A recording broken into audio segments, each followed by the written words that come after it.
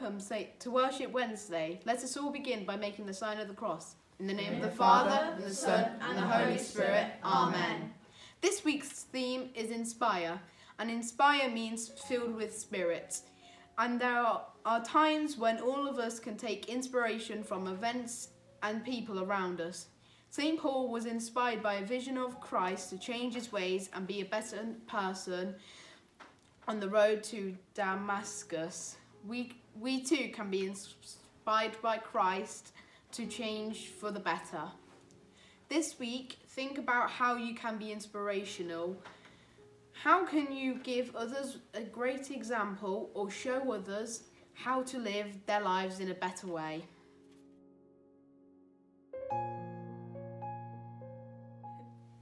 As Saul was coming near the city of Damascus, suddenly a light from the sky flashed around him. He fell to the ground and heard a voice saying to him, "Saul, Saul, why do you persecute me?" The men who were travelling with Saul had stopped, not saying a word. They heard the voice but could not see anyone. Saul got up from the ground and opened his eyes, but could not see a thing. So they took him by hand and led him to Damascus. For 3 days he was not able to see, and during that time he did not eat or drink anything. There was a believer in Damascus named Ananias.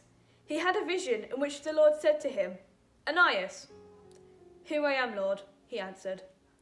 The Lord said to him, "Get ready and go to Straight Street, and at the house of Judas ask for a man from Tarsus, his name Saul. He is praying, and in a vision he has seen a man named Ananias come in and place his hands on him, so that he might see again." Ananias answered, "Lord, many people have told me about this man and all the terrible things he has done to your people in Jerusalem. And he has come to Damascus with authority from the chief priests to arrest all who worship you." The Lord said to him, "Go, because I have chosen him to serve me, and to make my name known to Gentiles and kings and to all the people of Israel. And I myself will show him that he must suffer for my sake." So Ananias went, entered the house where Saul was, and placed his hands on him. "Brother Saul," he said, "the Lord has sent me, Jesus himself, who appeared to you on the road as you were coming here. He sent me so that you might see again and be filled with the Holy Spirit." At once something like fish scales fell from Saul's eyes, and he was able to see again. He stood up and was baptized, and after he had eaten, his strength came back. The word of the Lord. Praise be to God. The media is full of stories about famous people abusing their power and setting a bad example. Are there any heroes anymore? Is there anybody in the world that is still a true inspiration?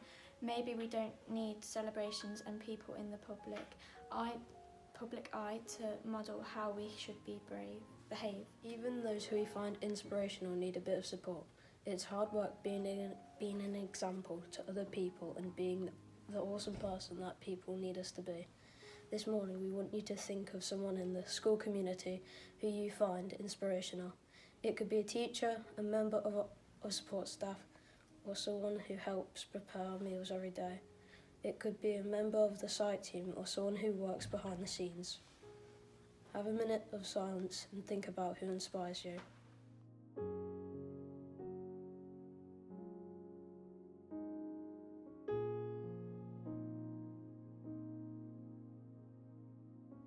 My grandmother inspires me.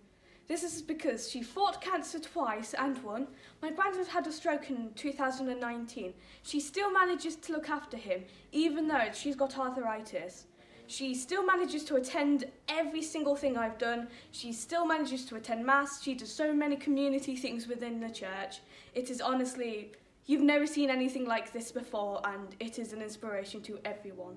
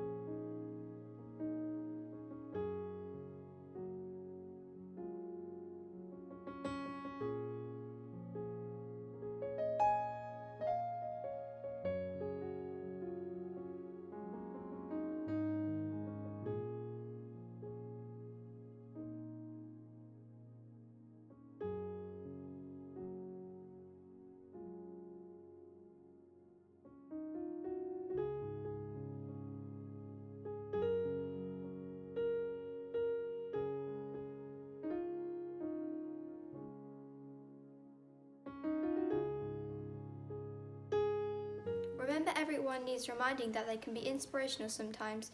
So try today to tell the people you value that they inspire you. Sometimes it can seem there's lots of problems in the world. Sometimes it can seem there are a lot of problems in our own lives. However, bit by bit we can take small steps to help overcome these problems. Let us use our influence for good, helping one person at a time. Throughout history, people have been remembered by their achievements. The names of people who lived hundreds of years ago are still familiar to us because of the great work they have left behind.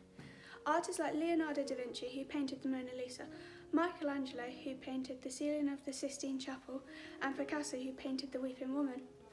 They are recognised as great painters. Sometimes the work of great artists is only recognised after their death.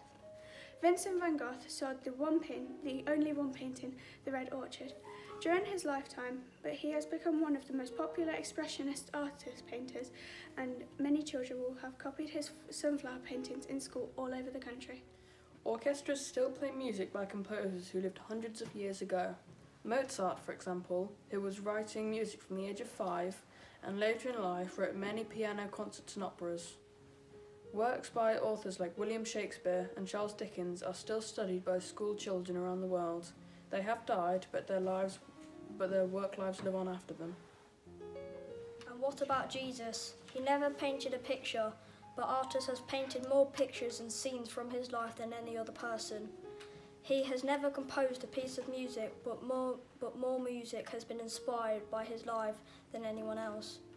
He never designed a building, but some of the most beautiful and inspiring buildings of the world has been built in glory to him. More words and more books have been written about him and his teachings than about any other person. But the only writing he ever reportedly did was in the sand, before he saved a woman from a cruel punishment. Christ's ministry lasted only 3 years, but over 2,000 years later, he is still remembered not for what he left behind, but for who he was and what he did. Who do you think is the greatest living person? What is it that you think makes them great? What would you like them to be remembered for? Consider some of the things Jesus said about possessions: love of others, forgiveness, humility. How do we respond to his words today? The lives of some of the greats of the past can be considered in the light of their achievements and the legacy they left for us today.